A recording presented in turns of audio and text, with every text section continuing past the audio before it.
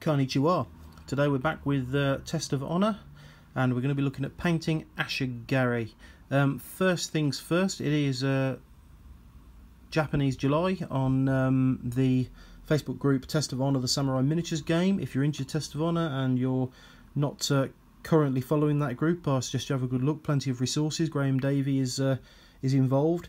And obviously great people, great content, so I can't recommend that enough. Can I take this opportunity to, as well, thank you everybody for the support you've given the channel, and obviously particularly in this case Test of Honour, my Test of Honour projects. But I just want to give a special mention to Patrick Lefevre. I'm sorry if I'm not pronouncing that right. But yeah, no, he's been a great support. He's been sharing some of the work we've done. He's shown a lot of interest, and yeah, that can't tell you how much I appreciate that enough, so thank you very much. Right, and so today we're going to be painting some Ashigaru, specifically the commanders. We've got Standard Bearer, Musician, Sergeant, and Sergeant of Archery. And so these have been, I've done some conversion work on these. Let's move these that way, and we'll have a look at... This is a completed model so far. Now, although I'm not using them as these, I'd base these very heavily on the Pauper Soldiers. He's got a bit of a fur covering himself just to add a bit of distinction. And there's his headgear on the back there. But yeah, so I'd gone with the Pauper Soldiers look because just wanted, if you've been following our campaign, it's meant to be sort of the story of a sort of resistance against a warmongering clan lord, and it's just the Ronin has scraped together his motley crew who are going to fight to protect the freedom of their lands. And yeah, so this is what we're going to be working towards. I'm going to do all four of these now, although I'll mainly look at just the one of them, mainly the Sergeant here with his Naginata. The heads have all come from the Samurai Mounted Samurai box set, because I wasn't using them on those, so I decided to get some use out of them here, make them a bit more distinctive. The fur, the cape, the cloak, or whatever, however, is green stuffed, and going with a Naginata for a weapon instead. Okay, so first things first, I'm going to add some watered down Abadon Black over all the areas of armour and hair, just to get started. Then we'll be giving that a dry brush afterwards. I'm going to do things a little backwards here. I'm going to be doing pretty much all the washes at the very end. It's not the brush I wanted. There it is. Get a bit of water on this. I'll see, I've been painting a lot of Judge Dredd recently, so I've been getting through the black, so we've got a new pot today. So as I say, just go over the areas of armour with very watered down coat of black.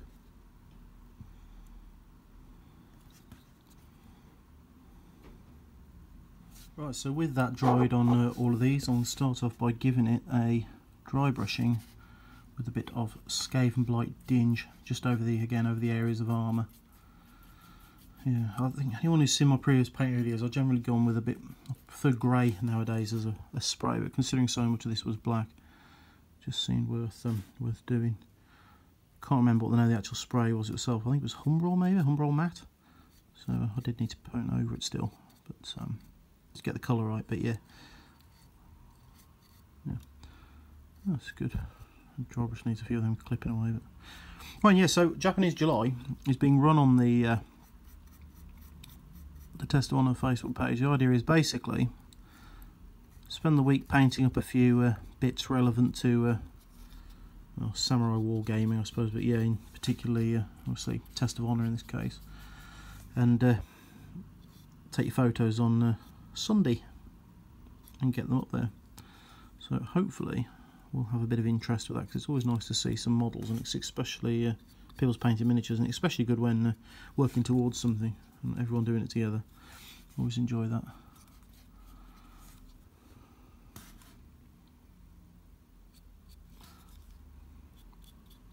Right, so we're doing this over as I said, all these armoured areas, and then I'll get this done on everything. Oh, and the banner pole, I'll be keeping that in black.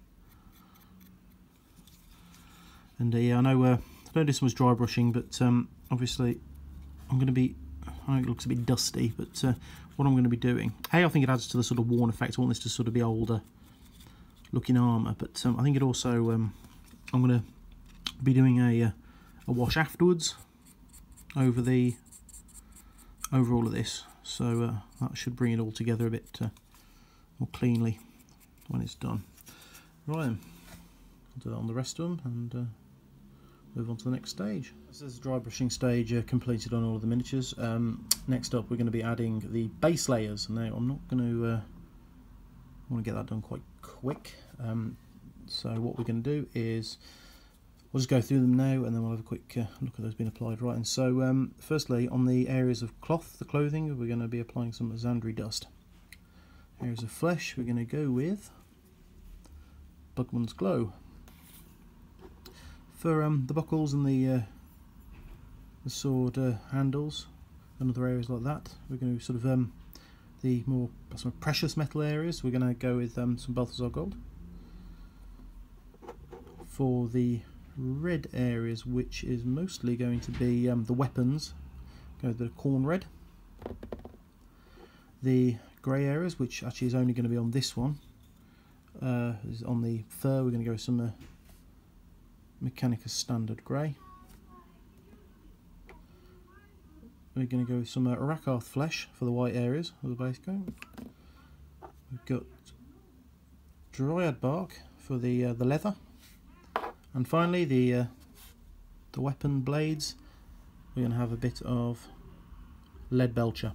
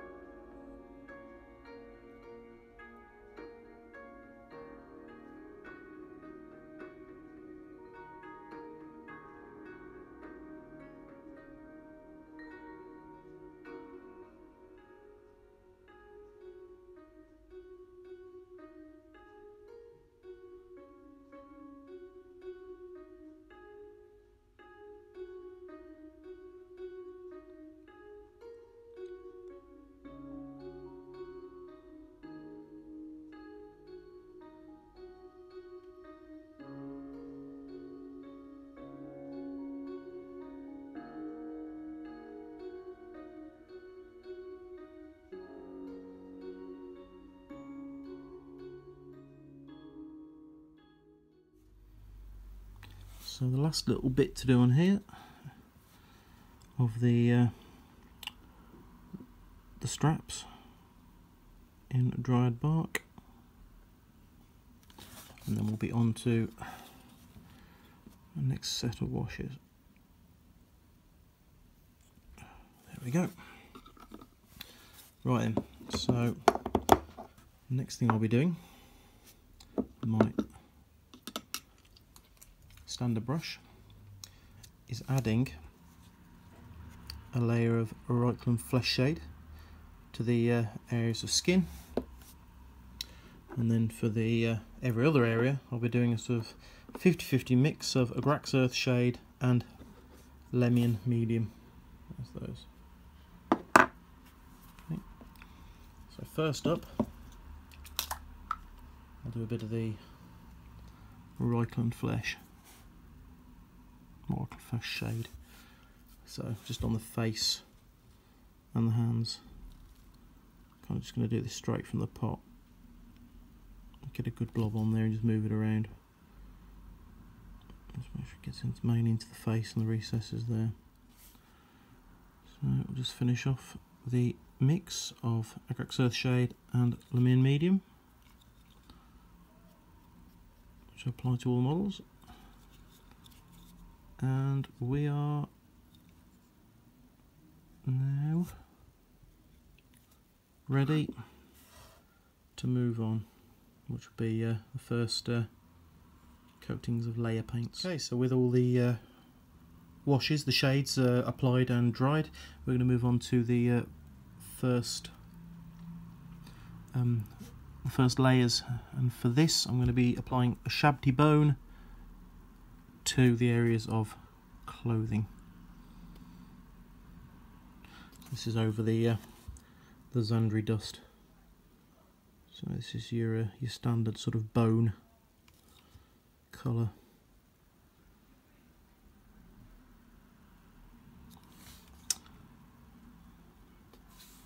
So yeah.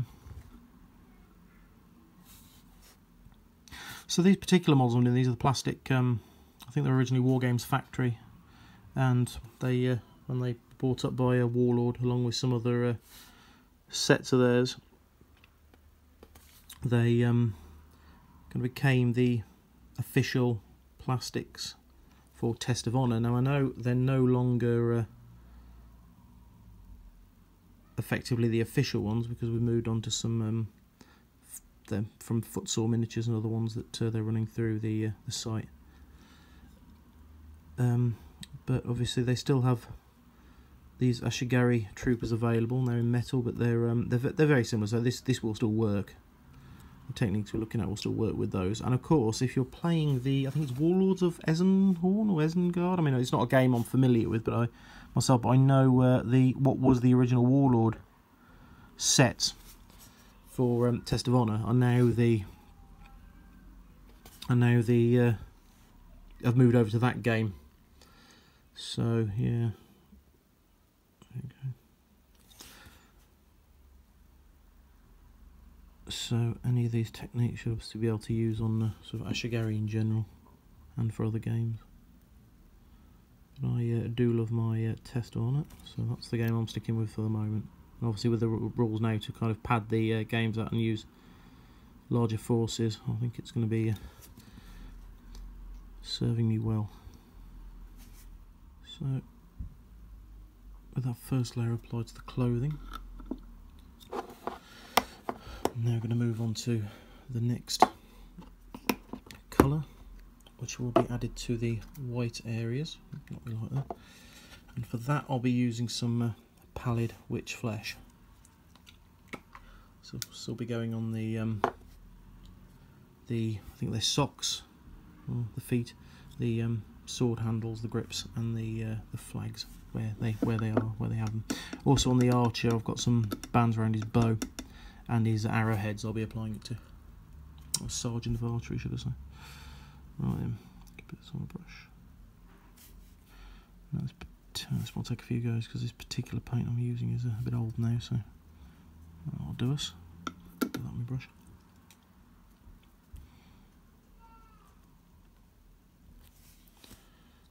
Start applying it. So I'm not adding any water to this because this is very thin anyway, so a bit redundant, but yep.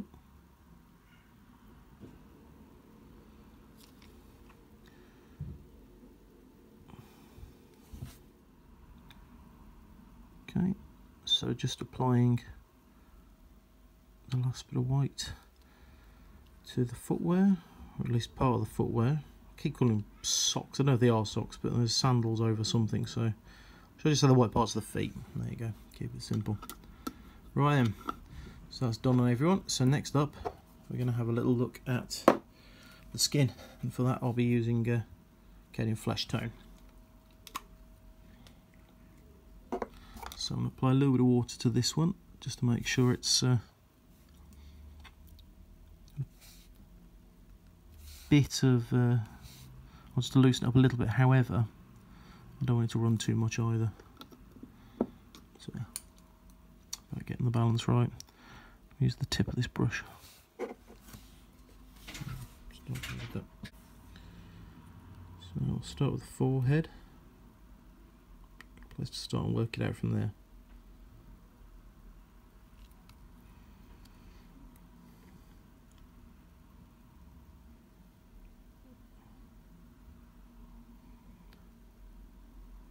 So just build that up around all the sort of main skin areas, leaving the recesses, and that'll be on also exposed flesh areas, including the hands and fingers.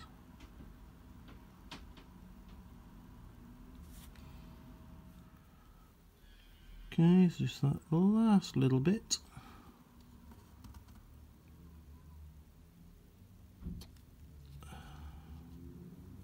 I'm going over this for a second time now because of dampening it down a bit. I'm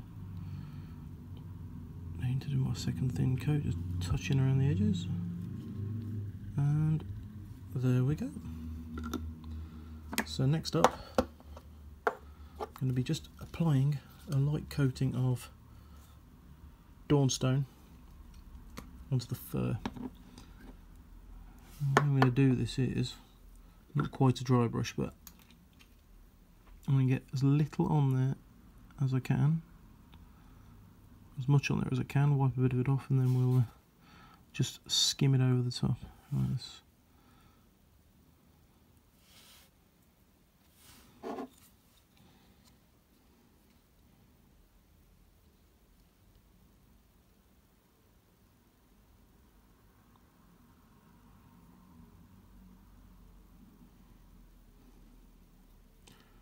just a skimming.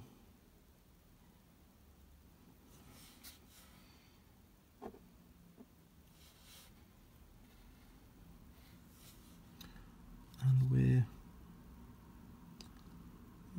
clean that a little bit.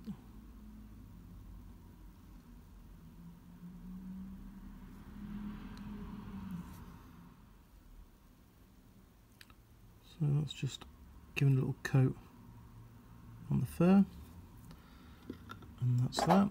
So up next I'm going to get the dry brush out. I'm going to get a bit of Runefang Steel onto the blade. I'll be moving on to the red, and that should mean that if I do make any mistakes, I should easily be able to erase them with that. Or cover them up, should I say, or erase them.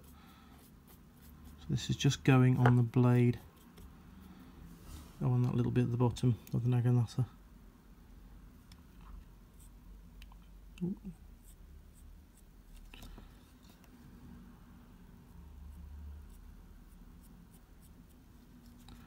Brush is a bit of a mess now, unfortunately.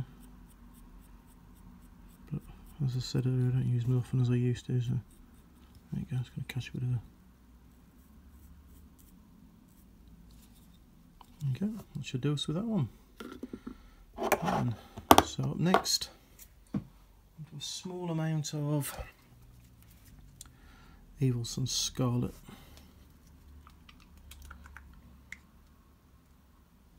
If I just get the brush out.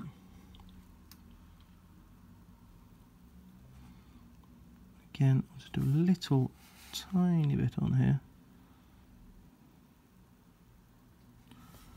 We'll just run this up one end.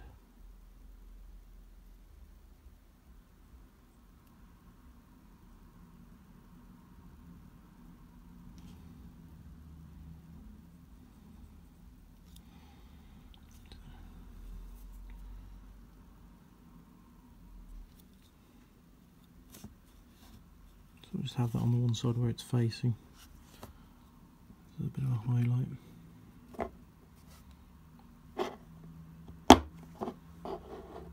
And lastly, just got some little bits of gold to do.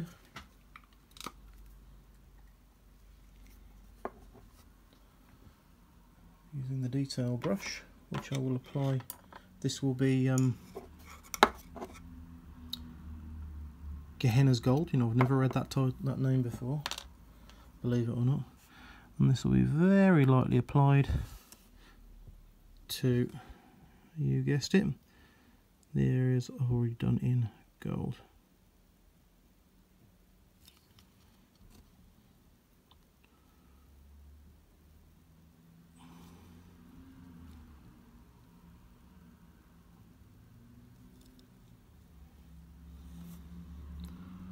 And that's that for the moment. So next up we'll be doing some more highlights, and just for now I'm going to get caught up with the rest of these models, and I'll be back when I've done that. Okay, so with all that done, I'm going to be adding a bit of Screaming Skull as an edge highlight, and for that I'll apply it with an artificer brush. So this is just the absolute edges. I'll do a bit around there at the front. That should do us on that one. As I said, I'll be adding a little, what will come in, I won't say that now, say when we come to it.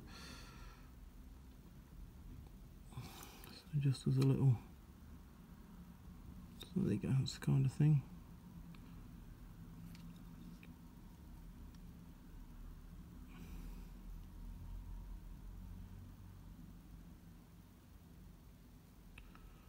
Okay, so we'll add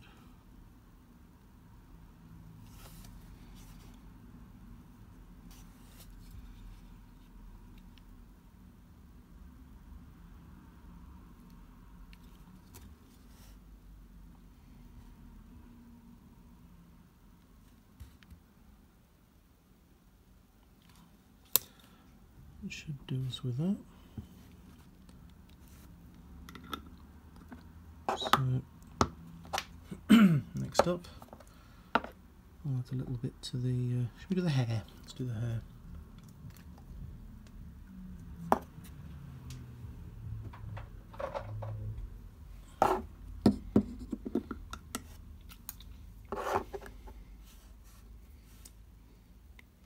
This will just be a bit of a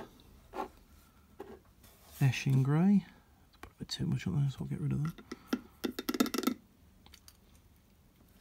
I'll be applying this little patches on the top here where the light is. Just a few strands there, just around the edge. Don't know how well the camera's going to pick that up, but yeah, just so I know we've got a bit on. I think I'll just get caught up on the rest of the models, and I'll be right back. Right, so with that done on all of them, I'm going to go a little bit of Kislev Flesh into the extreme edges of the face, on the nose, bottom lip, around the eyebrows and fingertips, things like that.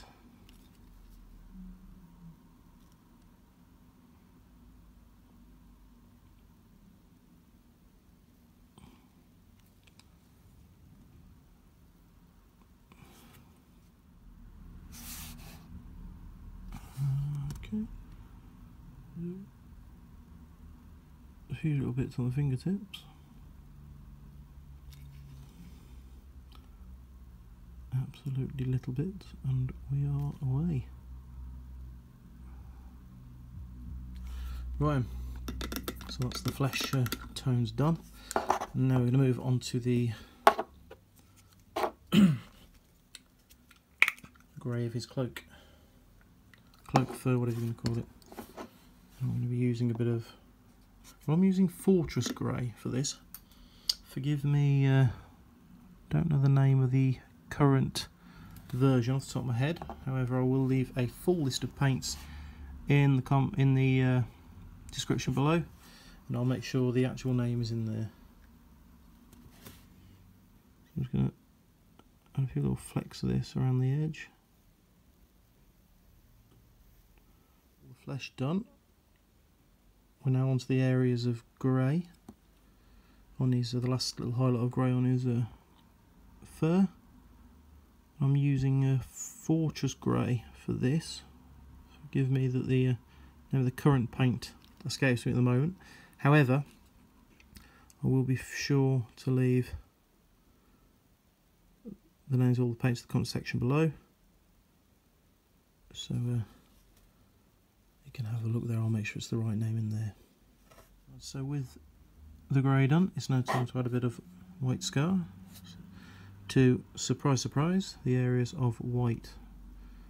Now this is extreme highlighting, so this is just going to go on just a few little spots here and there. I'll do this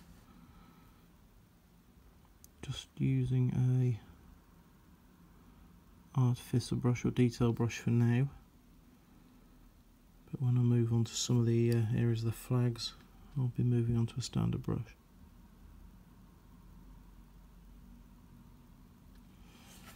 Moving on to the larger brush, I'm just add a bit of the white onto the banner or flag, or whatever you want to call it.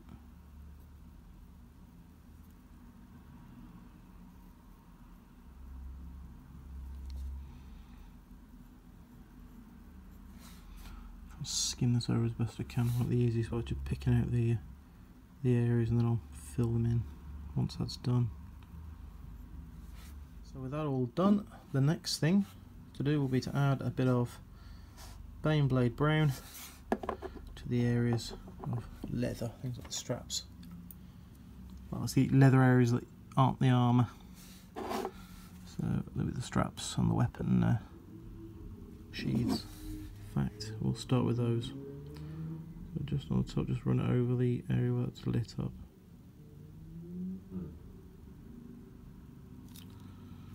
And then a little bit dotted around on the footwear.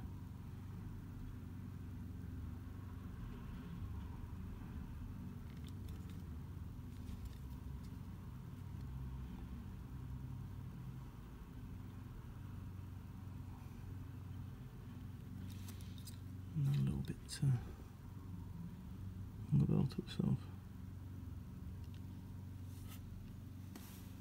Right, so with all the straps done, the final phase to do is just to add a little bit to the areas of, well, to the straps again, and the areas of clothing, to add a little bit of the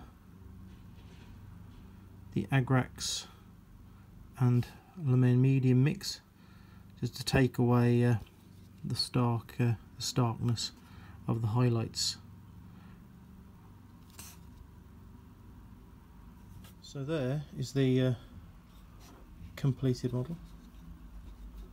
I've got to basically just do a couple of details on the banner and the bases, but I will do those off screen because I know we're all going to have our own ways of doing that, and you know, our own ways of doing what we want with the banners. If you're using banners at all, if you are using this guide for Pauper Soldiers, they generally they didn't obviously have them, but so not although they are Pauper Soldiers, I'm not using them that way. Okay, so I'll be right back with the finished article and a bit of a showcase of the army so far. Right then, and with all those completed and based up, they're ready to be added to the rest of the force, or the force so far, the rest of the force so far. While I was doing that, I actually got some red leaves delivered. So I've added those to the base. I think those look pretty cool. I got the idea from watching the gameplay trailers for Ghost of Tsushima for the PS4. That's coming out this month. I'm really looking forward to that. That'll certainly get my creative juices going with regards to Test of Honor, no doubt. Also, I know what else you're thinking. Where does he get his original ideas for those banners?